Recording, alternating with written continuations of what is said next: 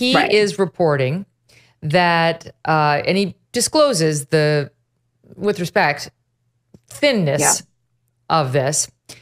He says he has gone over reports of Biden's tumultuous trip to Las Vegas last week. This actually appeared in the Daily Mail. One of the reporters who was on board Air Force One, Emily Goodwin of the Daily Mail, reported, and it's in the Daily Mail right now, she was part of the press pool, that the president was deathly pale, that Air Force One flew at maximum speed to Delaware, that people, their plates were shaking. It was scary for those on board. It was very clear to them they were going unusually fast in the air, and that they believed the president was having a medical emergency.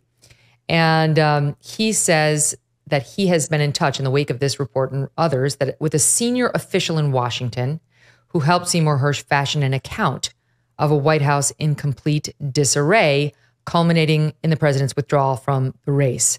And he says that last Saturday, July 20th, Mr. Obama was deeply involved in trying to get Biden out of this race, and that there was talk that he would place a call to Biden. Quote, on Sunday morning, the official told me, with the approval of Pelosi and Schumer, resuming quotes, Obama called Biden after breakfast and said, here's the deal.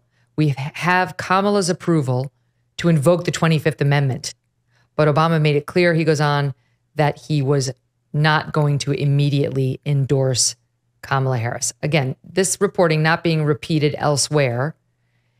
Don't know whether there's truth to this, but if so, that would be a massive piece of reporting. So what do you make of it, Tara? Yeah.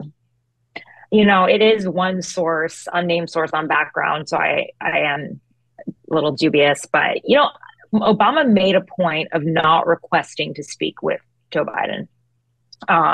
He did not want to contact him because he believed that, it's according to my reporting as well. And I've been pretty ahead of this, you know, in terms of knowing that like Nancy Pelosi was deeply behind this, orchestrating it. She was in contact with Obama, but they knew that Obama was not going to have influence on him because of the last time that they talked back in 2019. And he had convinced, back in 2015 when he had convinced him not to run for office. So it was seen that any sort of influence from Obama was not going to work. And truly, Joe Biden was very dug in.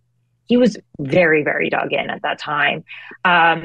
You know, I was told, though, that if he did not drop out by Sunday, that following week was going to get increasingly nastier, especially from Hill leaders. There would just be, you know, an onslaught of lawmakers calling for him to step down.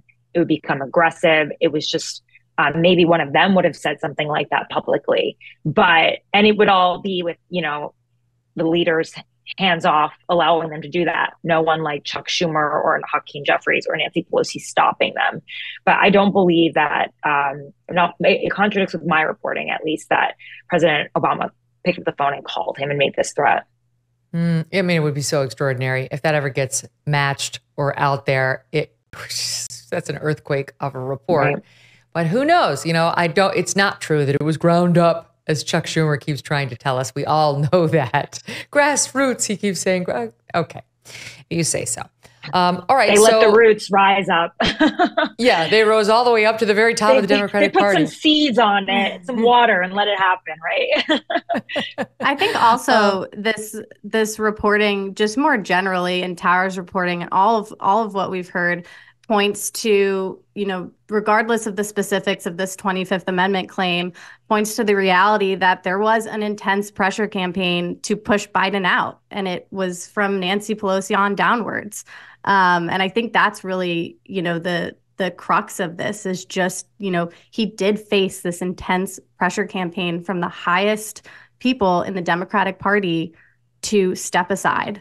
And I think that, you know, that reporting just generally gets at that reality that, you know, he faced so much pressure that, as Tara said, he did not want to step aside. He had made that clear over the past few weeks, but the pressure built and it was so big that he was, you know, he had no choice essentially in the end. I think there's an argument to be made. Well, it's tough to look at the numbers now and say the Democrats made a mistake Very, very tough to make that argument, though the process itself definitely have some questions about that. And if I were a Democrat voter, I'd be wondering why I didn't get to vote for my nominee. There could have been some others with an even better chance against Trump than Kamala Harris, which they want to ignore her flaws in the press, but the record is what the record is, and she owns all of Joe Biden's policy failures, and she is awkward. So we're going to see it. That can't be hidden.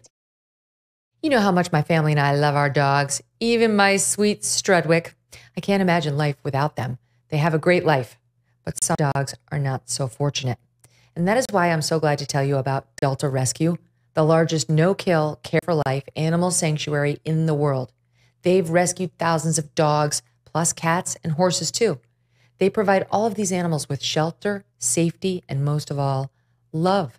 And they've been doing it now for more than 45 years.